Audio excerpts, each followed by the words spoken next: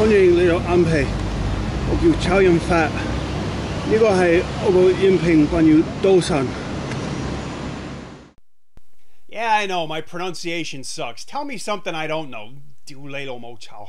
God of Gamblers is a classic 1989 Wong Jing film starring Chow Yun Fat, Andy Lau, and Joey Wong. Chow Yun Fat plays Ko Chun, the god of gamblers. He's the greatest gambler in the world, and he loves chocolate, and he's really handsome. Soon after taking an assignment to defeat an evil gambler, Ko Chun suffers a head injury and catches amnesia. Better be careful, you can get Alzheimer's disease from amnesia. Just ask Barbara Wong. He reverts to nearly childlike intelligence, becoming almost totally dependent on Andy Lau and Joey Wong. They provide him with chocolate, and he provides them with a tidy income from his gambling prowess. Will Ko Chun regain his memory and retain his title of God of Gamblers? What do you think? Like a lot of movies, the destination of God of Gamblers is nowhere near as important or as interesting as the journey itself. Like all of Wong Jing's best movies, God of Gamblers plays fast and loose with logic and reality. The God of Gamblers can change cards with his mind, so he's not really gambling, is he? But who would want to watch a movie called God of Cheaters?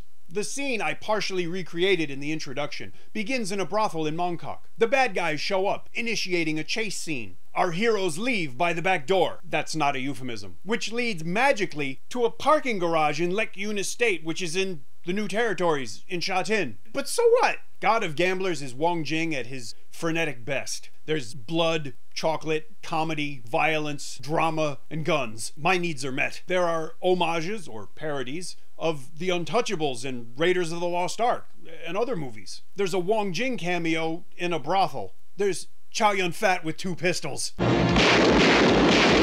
There's a lot of overstatement, but there's also a sense of momentum and smoothness and confidence. Chow Yun Fat may chew up the occasional scene as his amnesiac self, but it really only makes the God of Gamblers that much cooler when he reverts to form.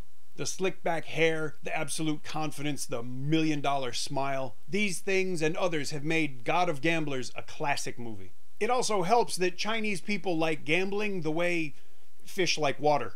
This movie spawned a number of sequels, the first of which helped launch the career of Stephen Chow, 1990's All for the Winner, which was a parody, but still quite a popular movie. There were 2 movies in 1991, God of Gamblers 2 and God of Gamblers 3, Back to Shanghai. In 1994, Chow Yun Fat returned for God of Gamblers Return. In 1997, God of Gamblers 3, The Early Stage, tried to tell the backstory while changing it. Looking at it now, almost 25 years later, it makes you realize how much the city and its movies have changed. But as my intro shows, some things are still the same, and thank God for that. I hope you can tell that the intro was filmed in the exact same spot as the original movie, in Fun City in Sha Tin.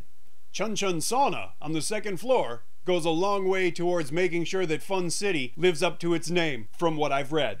Never mind that. God of Gamblers is a timeless local classic that doesn't get older, it just gets better. I wish I could say the same thing about myself. If nothing else, you should watch this movie again to get ready for next year's Chinese New Year film, From Vegas to Macau. I want to thank a few people that really helped me with this video, including Rafi, who did all of the camera work, Ellie, who helped me with the translations, and PK Chung, who helped me with the subtitles. If you have suggestions for a movie you'd like me to review, please let me know. All I ask is that it's a film that's still available on disc and Blu-ray, because that way I'm not going to promote downloading movies because I refuse to do it. In the description, there are links to where you can buy this movie. If you enjoyed this review, please leave me a comment and tell me. Even if you didn't like it, leave me a comment and tell me. And if you really enjoy my reviews, please think about subscribing.